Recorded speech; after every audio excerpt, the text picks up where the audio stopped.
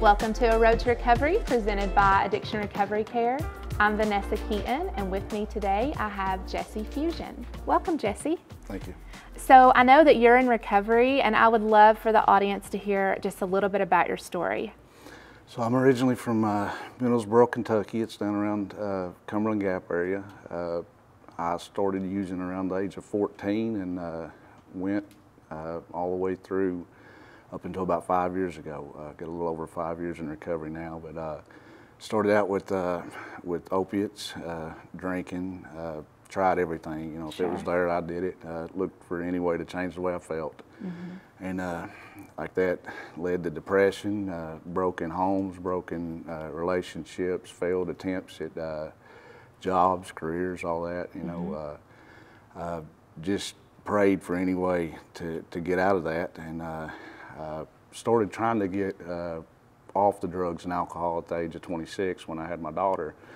But you know, that was a failed attempt, and prayed, looked for a way out, and I know now that God was working in that, moving in that. Sure. But you know, it didn't happen as quickly as I wanted it to.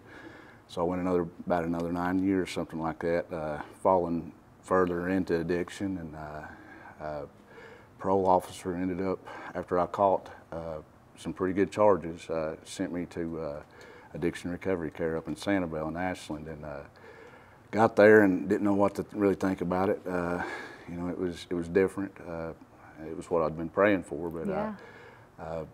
I still was running on self-will, and had to come out of that, and had to learn how to live, had to learn how to turn things over to God, and once I did that, He's really moved in my life, and I'm grateful for what I got today.